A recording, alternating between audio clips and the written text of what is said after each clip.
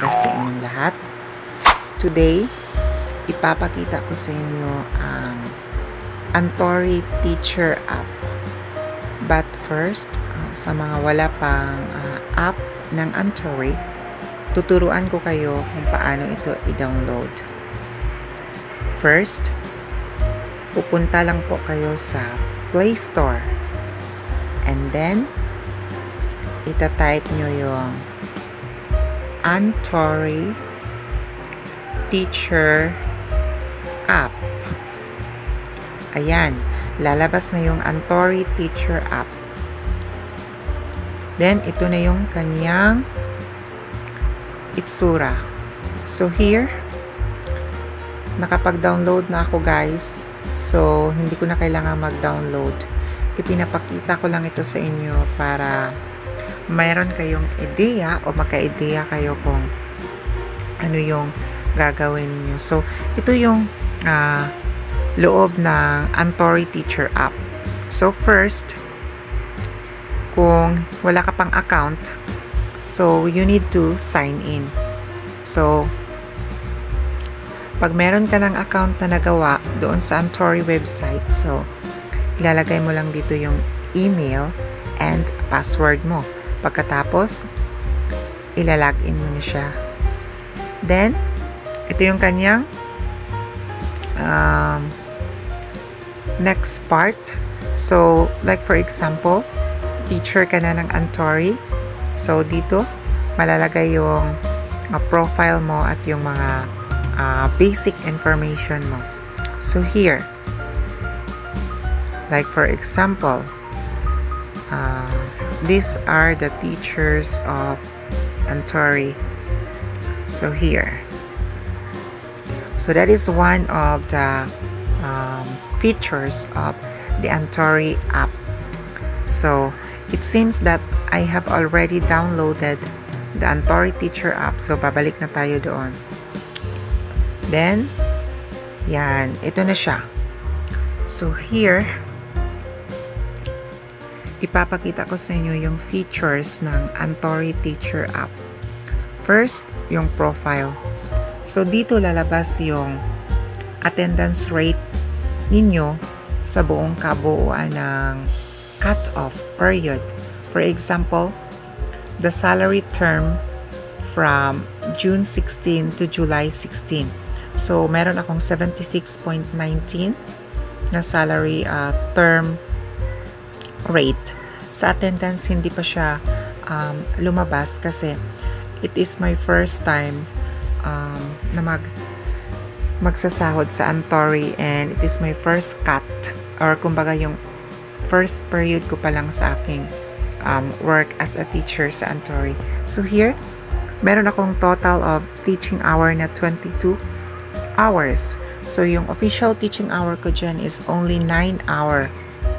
Kasi yung 13 hours ko is about trial teaching hours. So, dito, bayad ka na sa yung teaching trial lesson. So, whatever yung kabuuan ng teaching hour mo, ito total nila yan sa yung kabuuang salary. So, napakaganda. So, here, ito yung aking profile picture. I was an Antoree teacher since June 21, 2022. So here, ito naman yung course. Papakita ko sa inyo yung course. So here, ito yung kabuuang courses.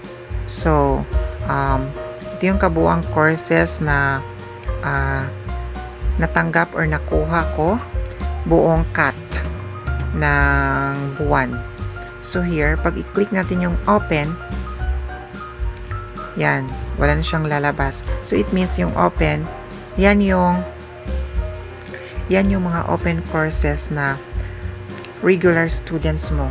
Kumbaga, nanatili sila sa iyo as a regular student. So here, meron akong 1, 2, 3, 4, 5 regular students. At pag i-click mo naman yung delay, so wala akong lessons na na-delay. So it says here, you don't have any course. So here, sa cancel, meron akong isang students na kinancel yung kanyang schedule kasi conflict sa kanyang work schedule. So inilipat niya yun sa another available time na gusto niyang magklase sa akin. So here, pag i-click mo yung all, lahat-lahat na yun, open, delay, and cancel lesson, nandito na lahat yun sa all. So here, ito na siya. Even trial lesson, nandito na siya. Even canceled, completed, and others. So here, sa request, i-open mo lang yung button mo. It means you are available to accept the student's request. So dito naman sa available time, ang available time merong official time at merong trial time. So official time, ito yung official course mo, or kumbaga regular students mo na sila. So ito yung mga available time mo. Dito naman sa trial time, ito yung mga time na available ka sa trial lesson. For example, tuturuan ko kayo kung paano mag-update.